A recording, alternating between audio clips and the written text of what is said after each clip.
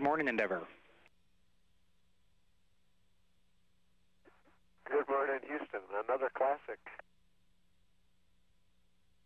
Oh yes, it's one of my personal favorites.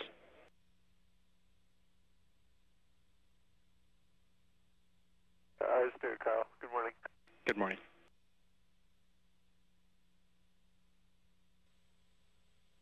Konnichiwa. 今日は先日ユニットを回収したときに使いましたスペースシャトルのロボ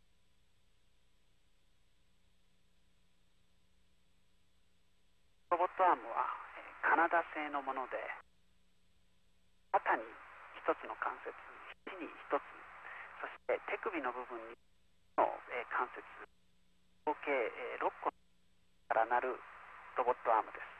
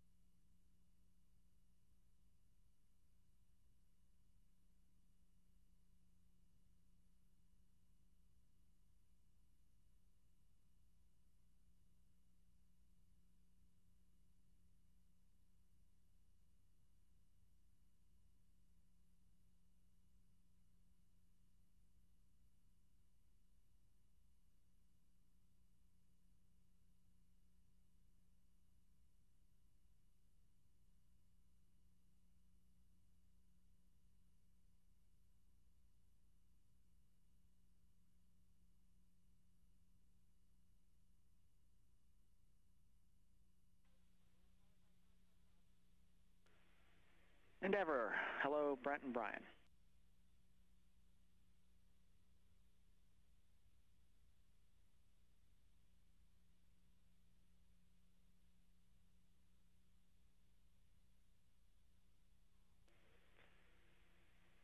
Endeavor for the pilot team there. Can you see Australia out your front window?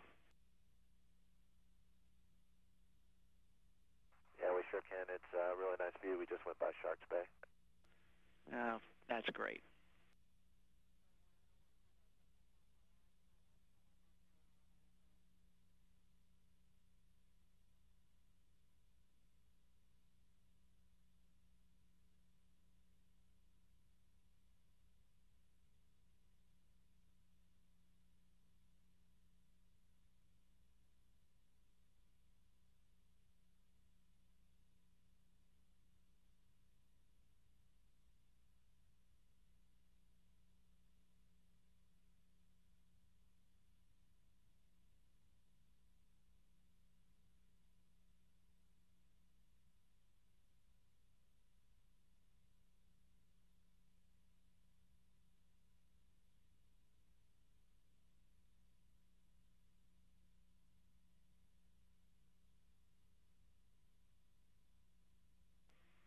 Endeavor, Tidris East.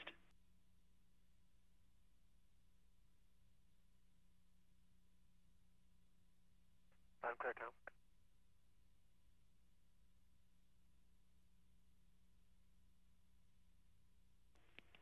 And Endeavor Houston for Brian, we're back on the flight deck with you.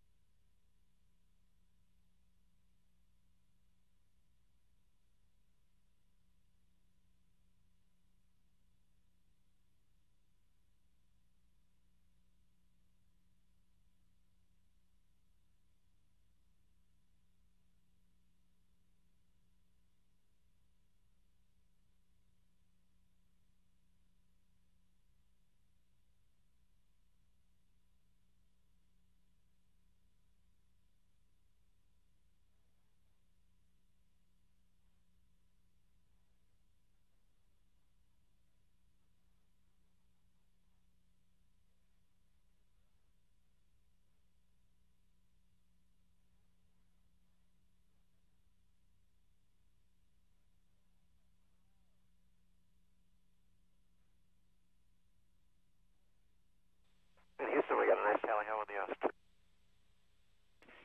S2. Copy that. And I have a switch throw on A14.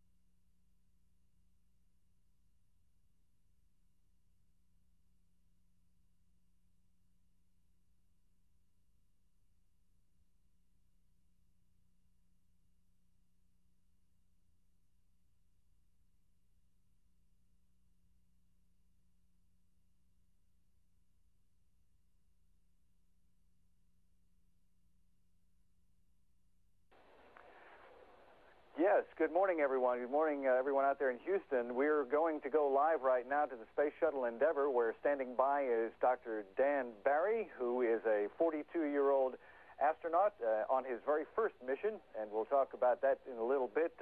Thank you for joining us this morning, Dr. Barry. If you would answer these questions, 2 spacewalks in this mission are dedicated to testing tools and construction techniques for the future space station, and we're wondering how far along NASA is in its readiness to build the International Space Station.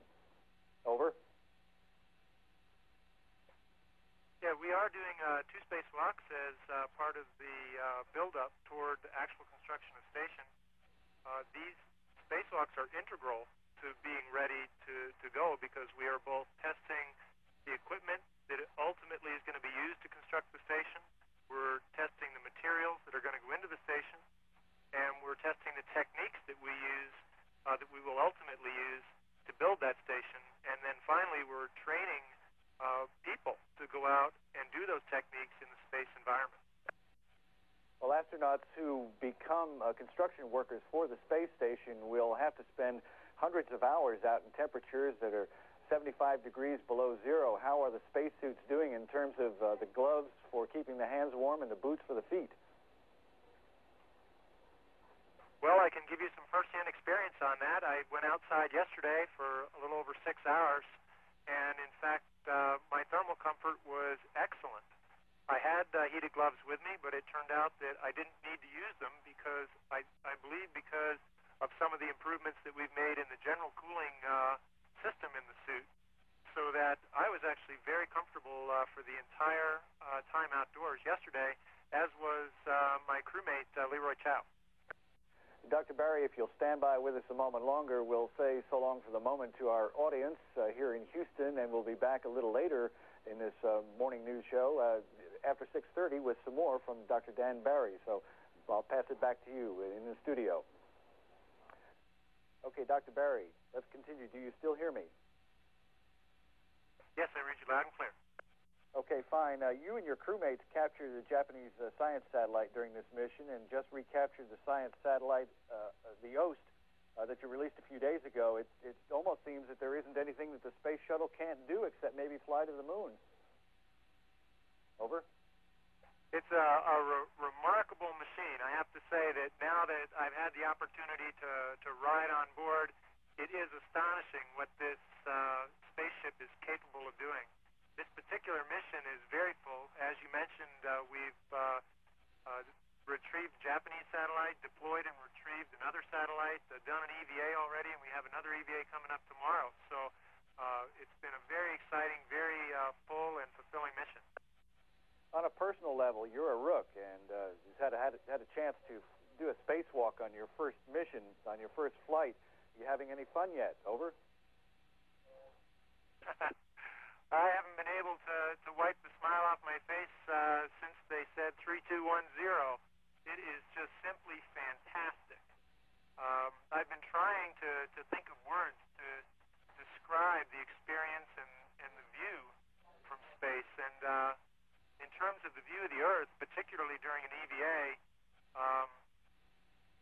the only way I can describe that is as gemstone colors. The blue of the ocean goes from turquoise to midnight blue. The forests are emerald green. The clouds are so white that it hurts your eyes to look at them. It's really incredible. It is, I'm sure you're aware, 10 years ago this month that the Shuttle Challenger was lost. Is there still an awareness in the astronaut office in terms of not only the loss of colleagues, but also in terms of continuing the quest? Yes, I would say there definitely is. Of course, the Challenger accident occurred before I arrived, and so I didn't personally know any of the people on board. However, most of the people in the office were friends with the folks on the Challenger, and felt that loss at a very personal level.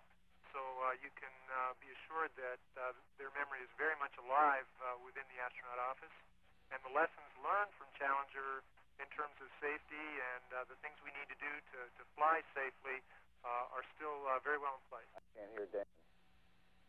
Dan, I'm having trouble hearing you, but I'm sort of reading lips. Are you still hearing me? Over? Yes, I'm reading you loud and clear. Okay, we'll go ahead with questions. I can't hear you. One of the questions that came up during the recent government shutdown is, since there seems to be so much difficulty resolving budgets in Washington, how can an agency like NASA attract bright young minds, the bright young minds it needs for the future? What do you think attracts you and others to the program despite the uncertainties of jobs and projects to work on? Over? I would have to say one of the great things about working at NASA are the people that are there and the reasons that those people are there. People that work in the space program aren't there for the money, and they're not there for the recognition. They're there because they are excited about the opportunity to explore new environments, to push our frontier back, to be out to where the future is going to lead mankind. I think that the big selling point of NASA is that it's exciting to fly in space. It's exciting to think about where we're going as a society. And that's what continues to attract the very best people to NASA. Next month, former astronaut Bob Crippen is going to be awarded the Rotary National Space Award at a huge banquet at downtown Houston. Now, although he's been out of the office for some time, are there any Bob Crippenisms or Bob Crippen anecdotes that you can share with us that we can pass along to the banquet goers here? Over? I think the guy to ask that question to is John Young. All right. Now, according to your biography, you are from Massachusetts, and I was wondering if you had a chance to fly over the Northeast to look down on the snowpack, and what does that look like? Well, in fact, our orbit doesn't quite take us that far north. The farthest north that we're going is Cape Kennedy. However, during a night pass recently, we were able to see the lights all the way from Miami to Boston. A truly incredible sight. We could actually identify the various coastal cities, including the D.C. area, New York, and Boston, from as far south as Miami. It was truly amazing. Take a second, if you will, please, Dr. Barry, to describe tomorrow's spacewalk. Over? Yes, tomorrow, Leroy Chow and Winston Scott are going to go out to continue the spacewalking experience we've been having on board. They're going to perform a spacewalk to do a number of tasks that are required for space station assembly. One of the big tasks for Winston is really to determine what our thermal limits are. Leroy and I, in the first spacewalk, were in a cold environment, but tomorrow they're going to be in a very cold environment, and we're going to have Winston standing still so that his metabolic rate gets low, and we're really going to push the limits of the suit and see how well it can perform to keep Winston comfortable. Leroy and Winston are also going to assemble some of the work platforms that are required for putting together space station, as well as check out some of the umbilical lines and connections that are a key component in putting together the different modules that make up the entire station. Are you going to have Winston configured so that he at least has his face looking down toward Earth, so he has something to look at during his hibernation? Over? I don't think Winston would have agreed to do it if he couldn't look down on the Earth while he was standing still. Okay, Dr. Barry, I want to thank you very much for joining us this morning, and continued good luck and success with this current mission. Houston KTRK, that concludes this event. Thank you very much. I really appreciate the opportunity to say hi to everybody and to say thanks to the whole team that made it possible for us to be up here.